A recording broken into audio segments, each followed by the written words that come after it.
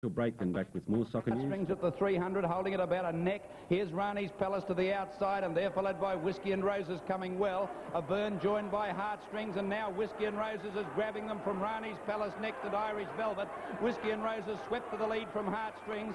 Then Rani's Palace, Common Pattern starting to flash home with Magic Gypsy, but Whiskey and Roses well clear, and Whiskey and Roses is going on to win.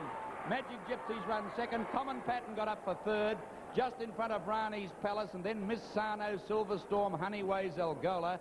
Next is Lady Ice, followed by Irish Velvet, and then came Vina Rock.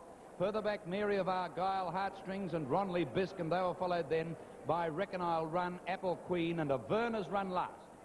The winner, Whiskey and Roses, 13-2, Magic Gypsy, 7-2 equal favourite, Common Pattern, 9-1, and Rani's Palace, who failed to run the journey out, 7-2 equal favourite unplaced.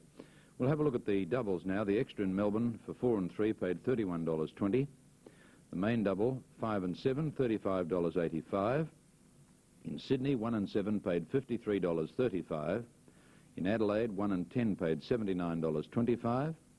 The two-state double, 2 and 7, $27.20.